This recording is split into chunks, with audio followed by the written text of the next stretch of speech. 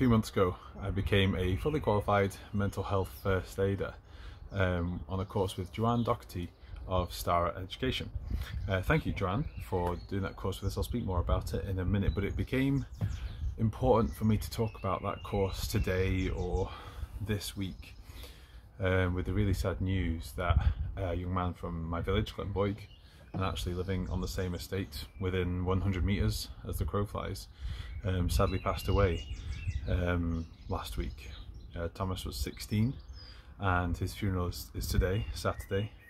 I really felt the need to speak about it today, to speak about the importance of that mental health first aid course as a way to show my respect to Thomas and his family at this really, really sad time for them. It's really important that all young people have people that they can talk to, whether it's their friends or people in positions of authority in education, within their family and within their community. And in memory of Thomas, really, I wanted to make sure that everyone in my local community, everyone within my online community, feels that they're able to come and speak to me if they haven't or experiencing any difficulties whatsoever in their lives, because we all really do need someone to speak to. On Joanne's mental health first aid course, we covered a wide range of topics that can lead to people to why they experience mental health problems and what can happen when they do experience problems with their mental health, and then what you should do about it.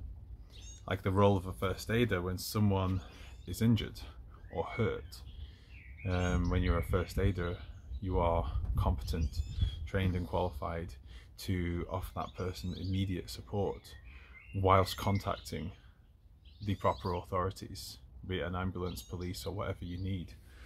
And a mental health first aider does exactly the same thing. It's your role as a mental health first aider to identify, help someone identify, or someone can approach you with a problem and you're the first line of support before encouraging them or assisting them to contact the proper authorities to give them a professional to speak to. You know, I've tried to help friends in the past when I was younger, and really those friends probably needed professional help whilst I was trying to apply a giant plaster over their problems. Not only was I not qualified and experienced enough to do so, I maybe made it worse by not encouraging them or knowing that they should go to speak to someone professionally. Now, speaking to someone professionally can be scary, but it's something I've done in the past year through BetterHelp, which is like an app service that you can use to speak to a therapist. I've done that within the past year, and that was really, really helpful for me.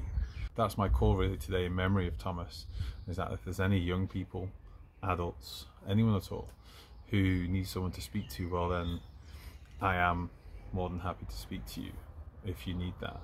Not only as a mental health first aider, I've got my Keep Safe Ambassador course that I did with Police Scotland a few years ago as well, so I've got a few different talents and skills and qualifications that I can use to support people. And that's the best thing I can say really about Joanne's course that she delivers, is the space that's created by Joanne online for online learning, but I'm sure she does this in person as well, is an area for discussion, and lots of different topics are covered between people from all around the world. In my case, on the course that I was on, it was an open floor which Joanne hosted and facilitated for us, and maybe every course would be different, but I was very, very grateful to Joanne for giving me the opportunity to jump onto that course, and also how she handled the delivery and the assessment of the course as well. It was all very easy to do. Like most things, there is a little test at the end. Your first aid courses have similar, but it was a very valuable experience and great acting skills by Joanne as well. So that's the main thing I wanted to speak about today.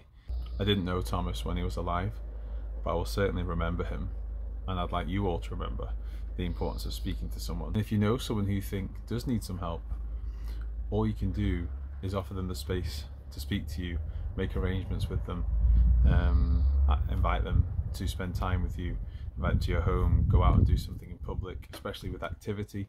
I always meet new clients in an active space, and this was part of the training that was covered in Joanne's mental health first aid course as well. So thank you, Joanne, thank you Starra Education, and thank you to all the other residents of Glenboig like my family, who took some time out of their day today to pay their respects to Thomas as he passed by his home for the last time.